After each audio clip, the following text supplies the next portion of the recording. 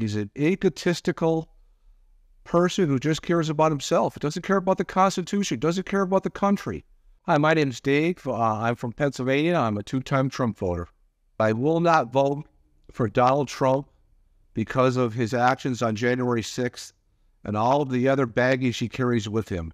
I am a conservative Republican, but I cannot stand the lying, the cheating, the illegal activities that Trump has perpetuated. I bring up January 6th as my personal feeling is Donald Trump incited those riots, and he did nothing to quell them for maybe 4 or 5 hours later, and then it was even a weak response.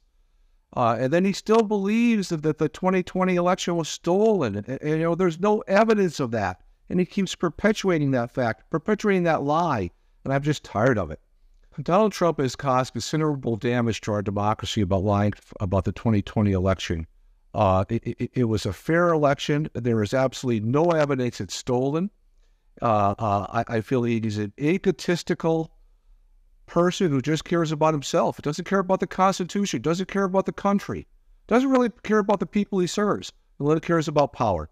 The United States was looked at as the beacon of that peaceful transfer of power.